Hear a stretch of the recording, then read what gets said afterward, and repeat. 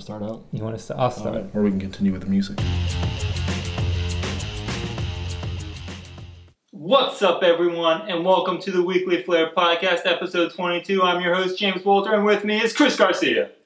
That was really fast today. All in one big breath. Chris, how you doing? Good. Tired. Good. Tired? Chris, something crazy to me happened today at work. It was so traumatic, I almost came home early. Okay, so I'm in the bathroom. Just going to the bathroom, minding my own business, right? And my belt, just smacks the toilet, and I'm like, great, now I have to grab my belt to tighten my belt. And I was thinking, maybe I should just throw my belt away. This is disgusting. My belt has now, rubbed all over the toilet. It's contaminated. I should just throw it away. But no, I had to go back to work. So I had to put my belt back on. Yeah, it's gross. You wearing it now? No, different belt. Okay, good. It was disgusting, though. Why don't you wear the belt you're wearing now to work? I don't know what I'm going to do tomorrow because I haven't gone to buy a new belt. But it was gross. And so it was traumatic, and all day I was just like, it was disgusting. Luckily, it didn't get anything on it, but still, it touched a public toilet. That's disgusting. So your butt does all the time too. No, my butt does not touch public toilets. You gotta do the hover. Oh, the hover. Yeah, that's gross. That's disgusting. This is disgusting. Let's get out of here, Chris. We'll talk about toilets. How was your week? Oh yeah, we are talking about toilets. I should have saved it for them. Yeah, we should have saved it. No, that could have been a great transition too. Oh well. How was your week, Chris? It was okay. Could have been better. Yeah? Yeah. What happened? I don't want to talk about it. Oh, okay. This is not good enough to talk about. Not good enough. Not like my story that's gross but funny at the same time. No, mine is more upsetting. Okay, well we won't talk about it.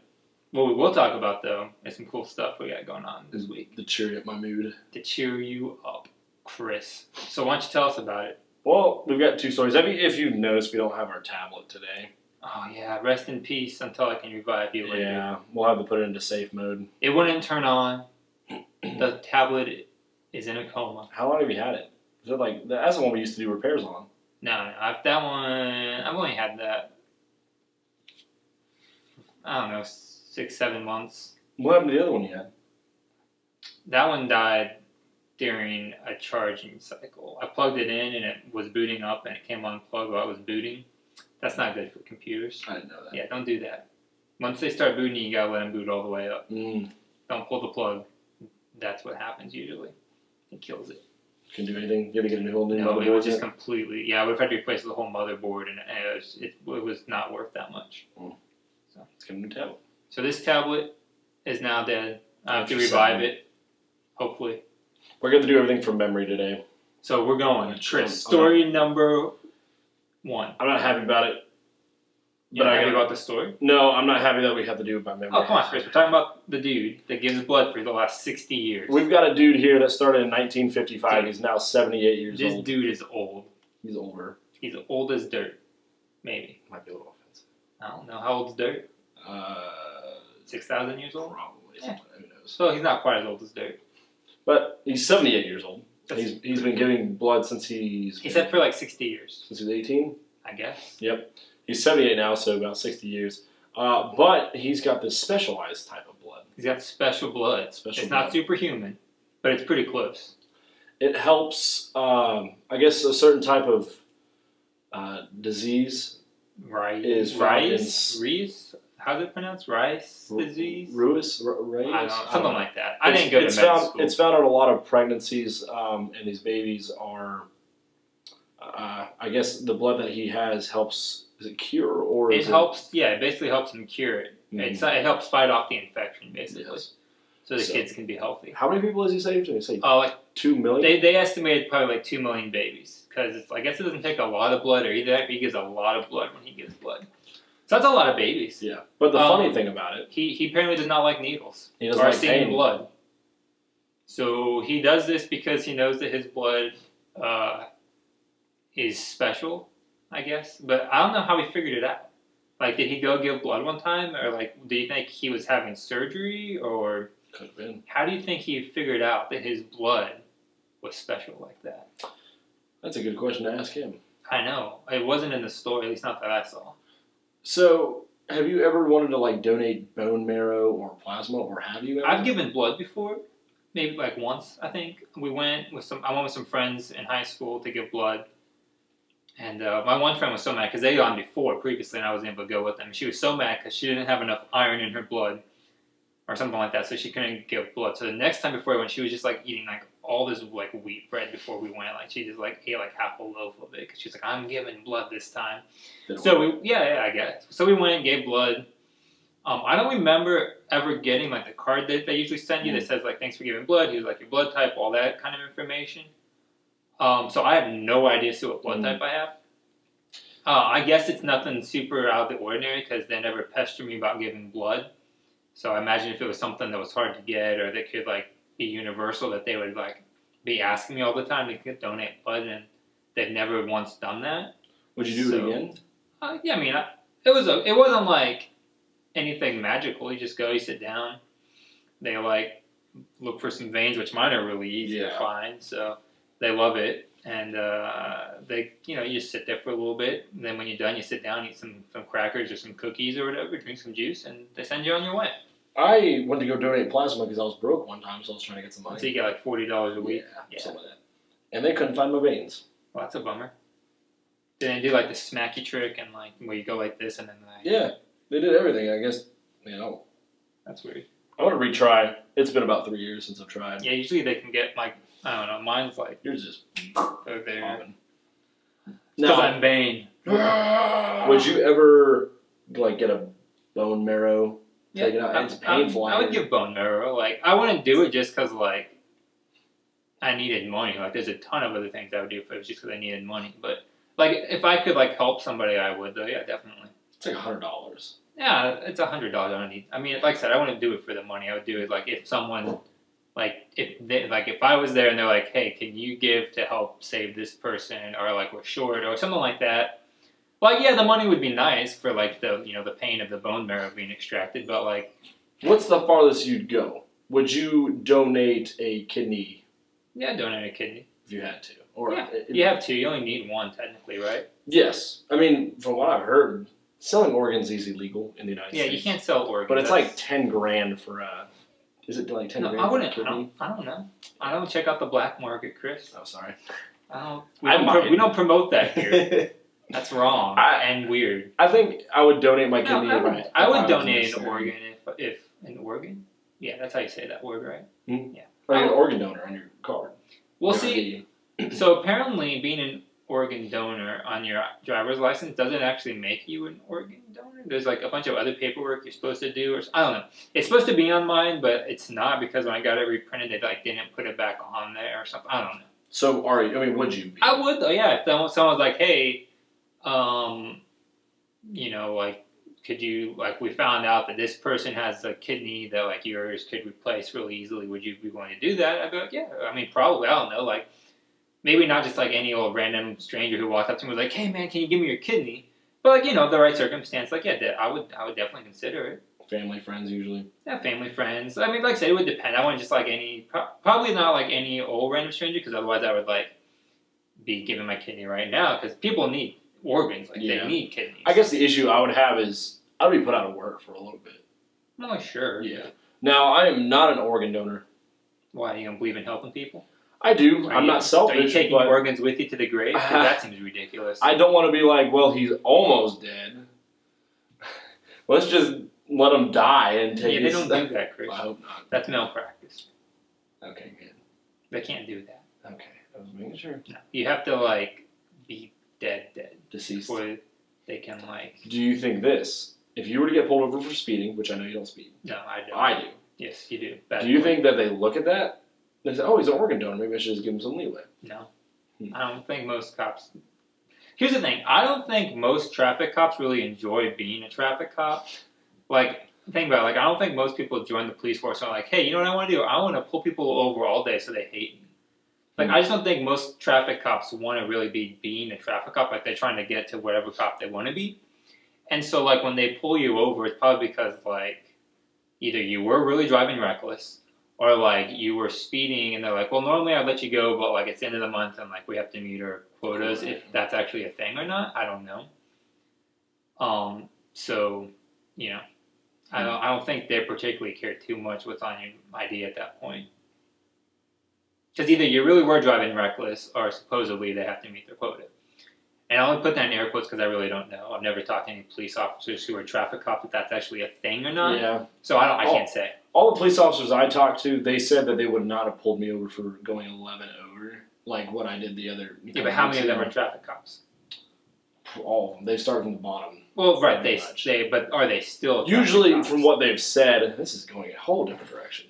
But they say if you're going, for example, 15 over or more, they'll pull you over. Sure. If you're going 14 over, you see them and you slow down, they will not pull you over. But if you're going 14 over, and you don't slow down, they will pull you over. I think that's crazy because, like, if you're speeding, you're speeding. Yes. I mean, now personally, like, I think we can all agree that speed limits, especially in the United States here, sometimes are slower than they need to be on some roads.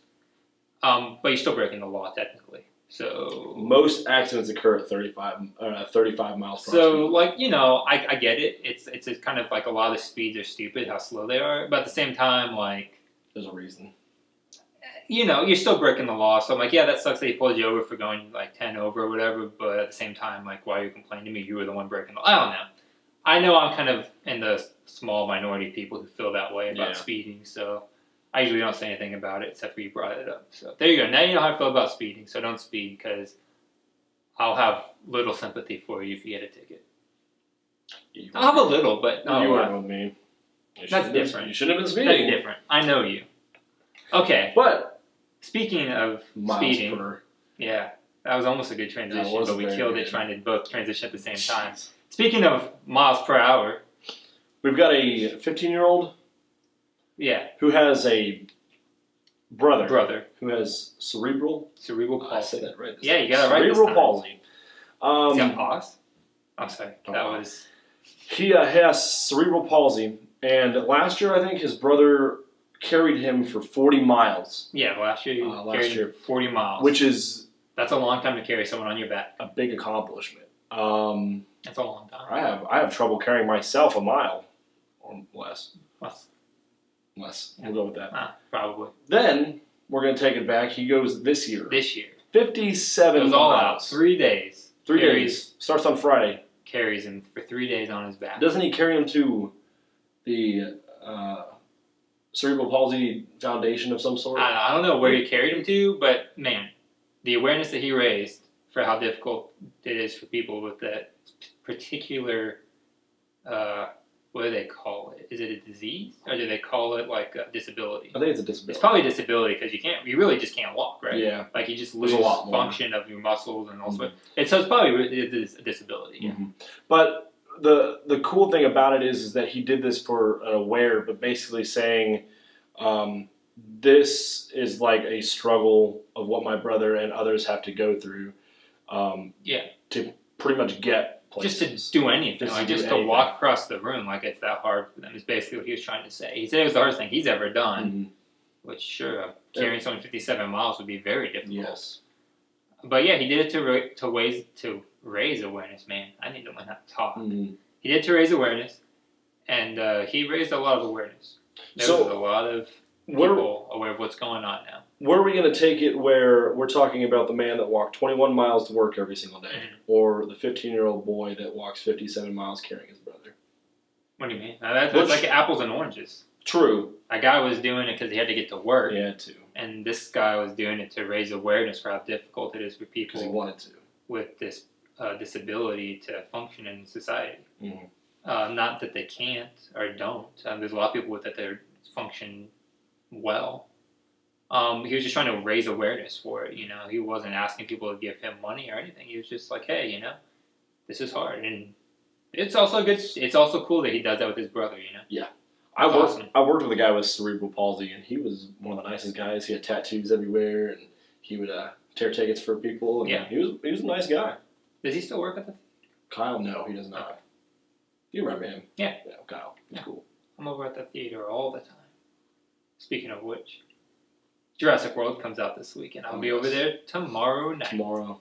Are you going to do a... Thursday, 7 p.m. showing. We're going to do the first showing. Are you going to do a live stream? No, I might Periscope or something a little bit while we're waiting in line, but I'll see. Okay. I'll have to see how we're feeling, you know. How successful does that happen when you did it for... It was too dark when I tried to do it for the Avengers because we were already in the theater, so my phone was just like, ah. It was like that. But I'm going to try again. Okay. So it'll probably be on my personal Twitter. But yeah, I'll try again and see if we can get anything going. But yeah, so we're going to see Jurassic World. Are you coming? I am considering it. I guess You better hurry up and get those tickets. I've heard that places are selling out. I did that when you guys wanted to see the Avengers. I know. As soon as you guys said we're going, it was sold out. Way too long. Oh man, Yeah, you gotta check. I had a buddy text me today. He's like, "Yeah, I'm coming." I was like, "You better get your tickets because I already bought mine." So. Is it in 3D or is it IMAX? It's IMAX 3D. Right. It is 3D, unfortunately, which...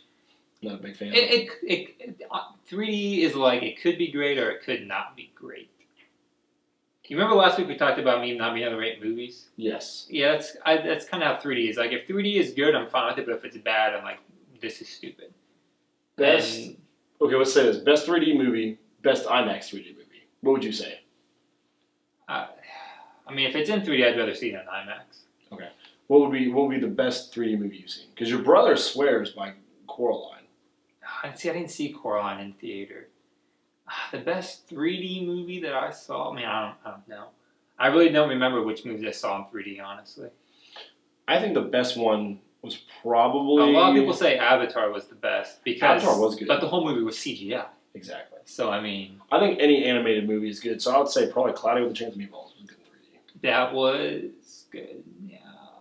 That was good in 3D. You know, Toy Story actually had a really good conversion into 3D. Yes. Surprisingly. I remember we saw that. Yeah, Toy Story 1 and 2, the back-to-back showing. They actually had a really good conversion to 3D. But I don't know. But the best IMAX movie, I don't know. Mission Impossible 4 was really good in IMAX. I was going to say that. I've had people tell me that it is absolutely amazing when he jumped off that. Oh, man. Well, what about... Dark Knight Rises was really good in IMAX also.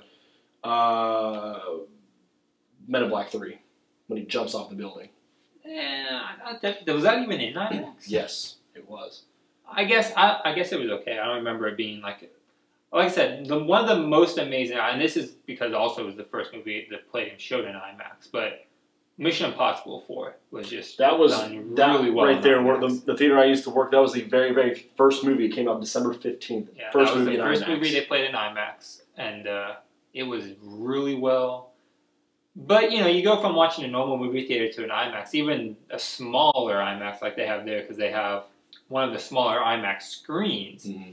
The audio, though, is still on par with all the other audio as far as the voltage and amperage and all that stuff. The audio, there are 6 speakers behind the screen. Then they also have speakers in the back of the theater that pinpoint to see how many people are in the theater and measures the volume that should be produced.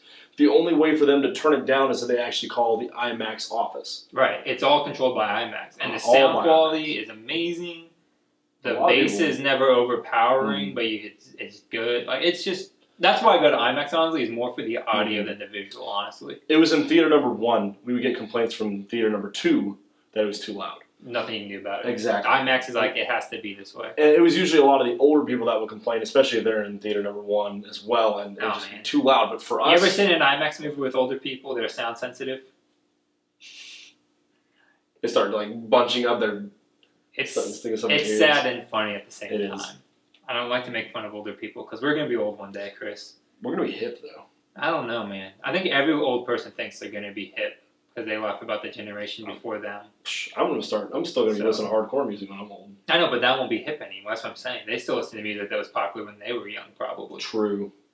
We'll see. My scene isn't very popular. Well... Anyways. So, yeah, getting old. That's not what we were talking about. No. What we are talking about is we're going to take a break. Yes. And then we're going to come back. And we're going to talk about a glowing water bottle. We're going to talk about toilets and elevators. And we're going to talk about the funniest video we've seen this week. So don't go away. We'll be right back.